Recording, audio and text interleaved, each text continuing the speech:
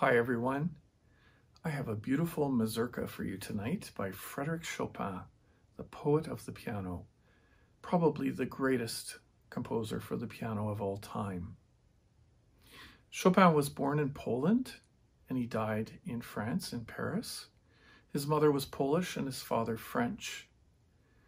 Chopin was very patriotic for his homeland where he was born, and he wrote these mazurkas, which are a Polish national dance. He started when he was 14 years old, and he wrote his last one the year of his death, 1849, at the age of 39. There are about 60 of them. As well, he wrote other dances, Polish dances. The Polonaise is another one, the Krakowiak, and he did some variations on a Polish air. So I'd encourage you to look up all of these different pieces of music. My favorite pianist for the Chopin works is Arthur Rubinstein. He inspired me to go down the musical pathway.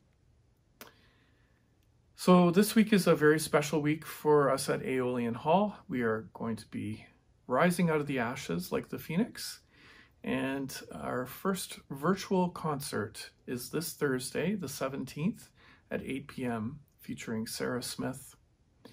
You can subscribe to this concert as well as others for a monthly fee of $20. And it's like a Netflix subscription. We are really glad to be doing this and putting some money into the hands of the artists. As well, we're supporting the hall and our technical team, our sound technician, our filmographer, our lighting technician, trying to get everybody back to work. So please spread the word. You can register for this through our website. And yeah, we'd love to see you at these concerts.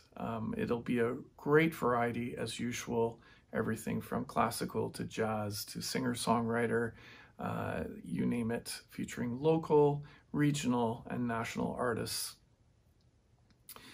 So let me know what you think about this mazurka, and thanks again for listening.